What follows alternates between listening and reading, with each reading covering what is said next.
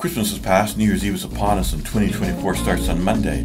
Where did the year go? We've got some videos and articles in production to cover some of the highlights of 2023, so hit the subscribe button if you don't want to miss our 25 top Kona guitarist video, changing of the guard menu video, and maybe even some predictions for 2024. Thursday has Mabaleka at Red Bird Brewing with looping artist Sally Wallick opening, and Jonathan Williams is up at Predator Ridge. Friday and Saturday see two nighters from Jeff Piattelli Trio at Whiski-Jacks, Rockaholicks at O'Flanagan's, and Mama Wheelie at the Blue Gator.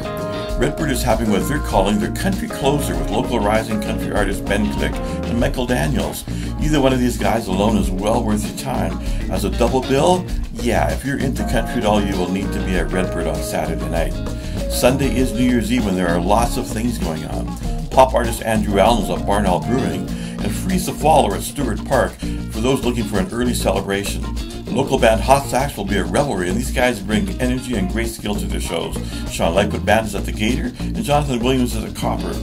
Happy New Year, be safe, don't drink and drive, and see you next year.